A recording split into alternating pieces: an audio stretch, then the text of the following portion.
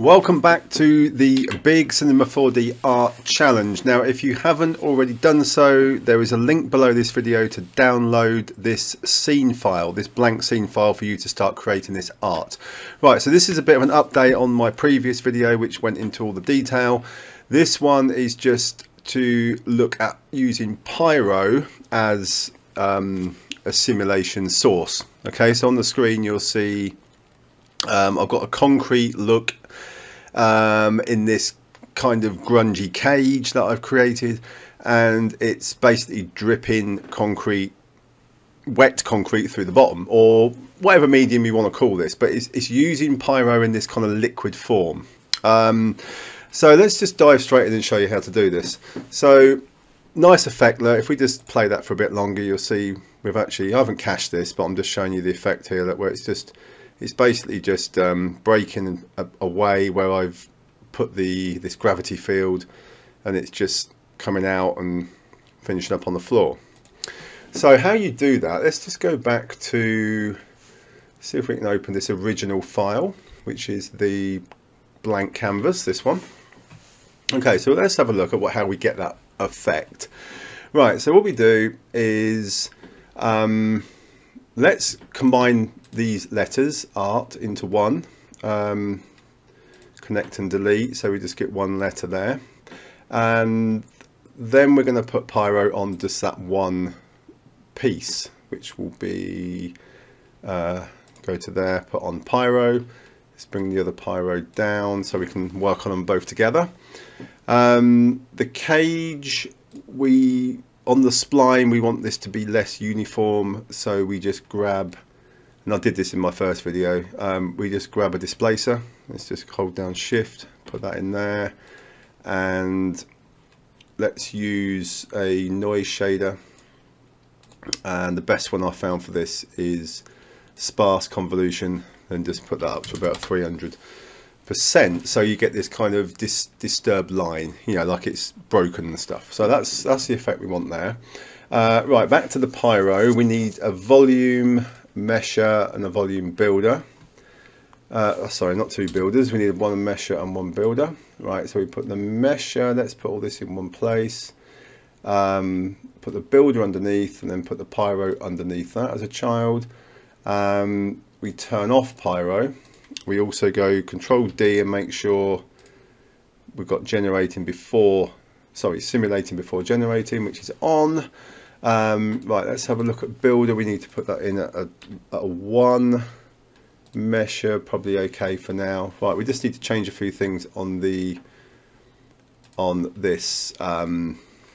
Pyro tag that's on this text. So we drop the voxel down to a 1. We want to do volume emitting, not surface emitting, so it emits the whole shape rather than just the edge. We're going to turn off temperature. We want to turn off velocity. Let's turn off noise as well, so we don't have disturbance there. We want 1 in the set, and we want this to actually keyframe 1 at 0, and then we want to move it forward a few frames and then keyframe that to 0, because we just want the Pyro to generate and then stop generating.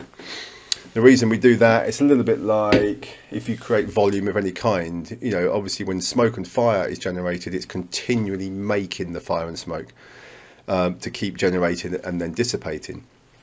Whereas here we just want it to form like a solid and then stop making any more material. So that's what we do there. We just quickly go 1 and then turn it off, so it just emits what we need and then it stops.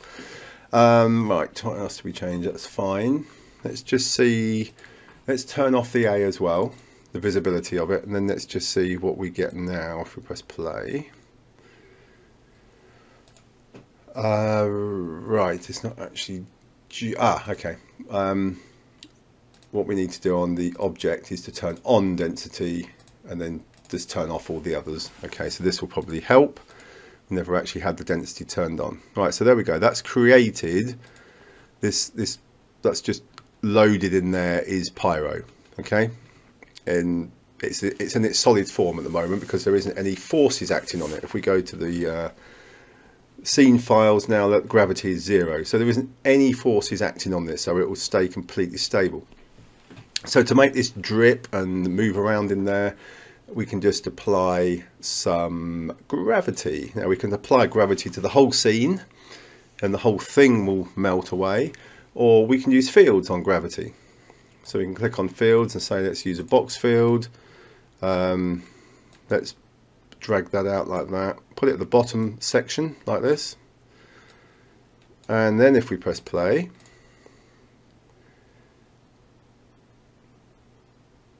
just seeing if it's affecting that.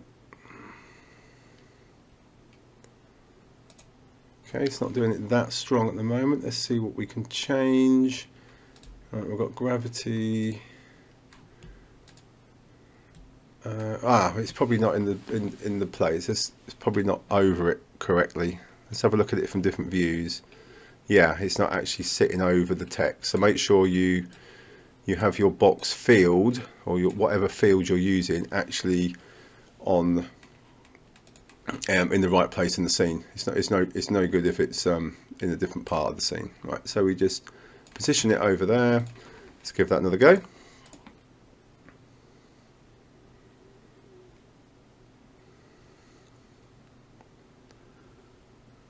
Let's have a look. Yeah, yeah, it is. It's moving. It's dropping down. I think I know what's wrong. We don't have a collider on this spline here, so it's not working that well. So we right click and we add a collider onto that. Let's try that again.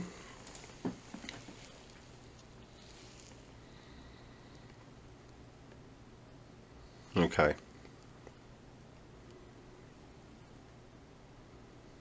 As you can see, that's working a lot better. It's now looking at the wire, this cage wire, as a collider. So the pyro's not just passing through it, it's actually meshing through it, you know, so it's using it, it can see it.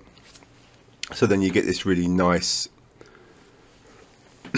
effect there. Now we can change the look of this completely by going into the volume builder, and in here we can add in a smooth, and then we can take that down to 1 because it's a little bit too smooth, and now you can see we've got these really nice kind of angled smoother drips that are coming out. And we can even change the measure. We can actually bring that up so it's thicker, or bring it down so it's a little bit thinner, you know, the way it looks.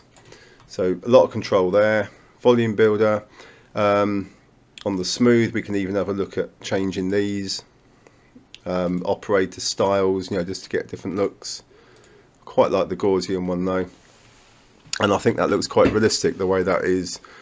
You know, these drips are just nicely hanging there, like, aren't they, just out the bottom. And you can speed this up. I know if you wanted the gravity to be faster than gravity, we could put in like a bigger number there, and then it would fall at a quicker rate than gravity, you know, if you wanted it to speed up and you wanted it to drop out. So as you can see, where we've put this box field and we have remapping on it, which means it will start off and it will gradually get more intense to the center here, and then the edges will fade back out and it will be less effective. We're actually getting it starting to break away up here, look, and then most of it's dripping out the bottom where it's stronger. So that's all today. Don't want these to go on very long. Each different type of effect I'm going to just give a little video time to, like this, just to give you some inspiration. I've got another one in mind as well that I'm going to do like this. So I hope that's helped. Keep making yours. Don't forget the link is below here to my Gumroad. Grab it. It's free of charge. Start doing your creations, and I will speak to you in the next video when I have another one of these. My name is Mike from Visual Animation. Take care. Goodbye for now.